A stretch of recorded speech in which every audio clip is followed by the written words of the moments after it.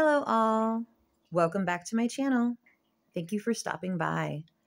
Remember, this is a timeless message, so if you are listening to this today, this message is for you from Spirit for today.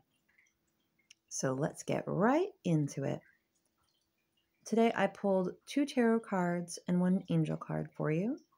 We've got the Two of Wands, angel card, Psychic Senses, Archangel Raziel, and the King of Cups.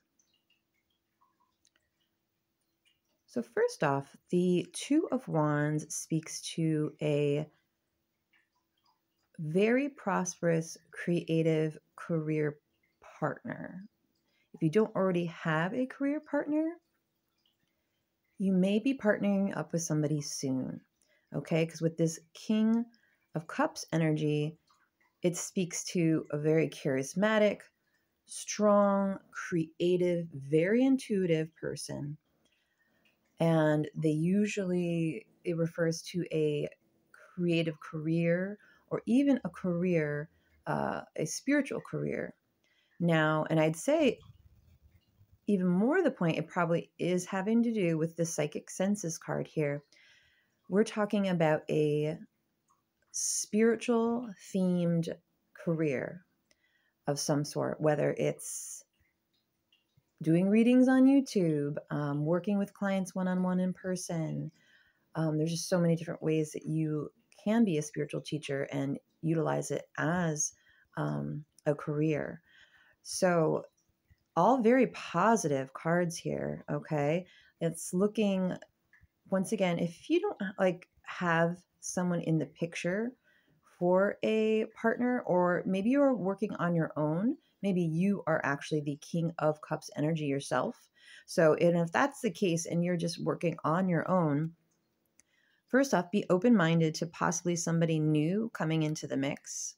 And because this person has a lot of expertise, a lot of connections, is just very grounded. And what he does or she does is actually, even though it's King of Cups, it's actually more of a feminine card. So this could be male, female, anywhere in between, it doesn't matter.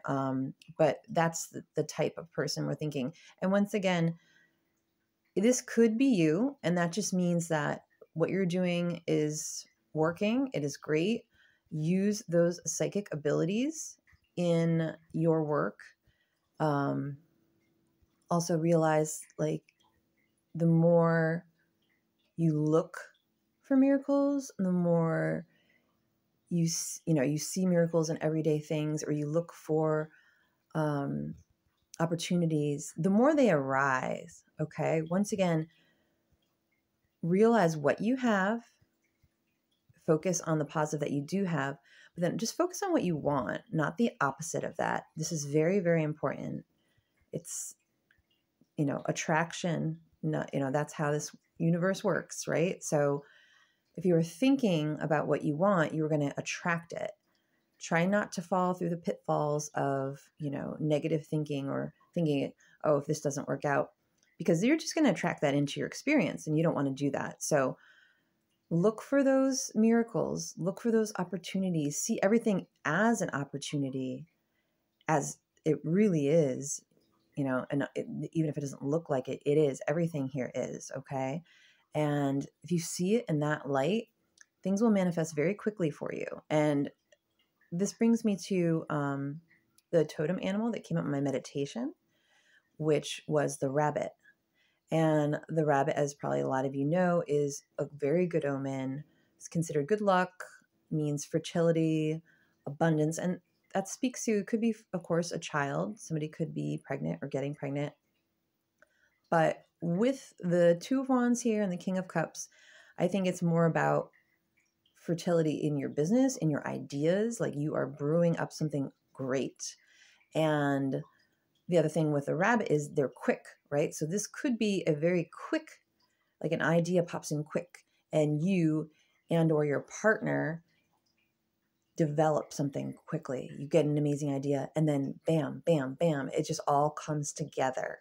So this could be a very positive, quick change, as long as you stay in the mindset and remind yourself you are divine. You are not limited to what most people think, in the material world. You can get into that quantum field and make changes. Just realize that we are all psychic on some level, and that you can always be in touch with the universe, with source, whatever word you like to define. And just realize that, and just see that everything really is an opportunity and a miracle, and look for them, and you will find them. Okay. And this is going to make everything manifest quicker into your experience. And it's going to be fun. I get a lot of fun. All of this is fun. It all seems very fun. The one thing I will say is, as you will know about the rabbit, they are very gentle. So I think being gentle with yourself during this time, for example, just because you're hearing this reading doesn't mean, oh my gosh, now I have to quickly manifest this into my life. Don't be hard on yourself. Make progress, continually make progress. Don't expect things to happen on their own. I'm a huge meditator, but you got to get in alignment and then make action. You have to take action. Although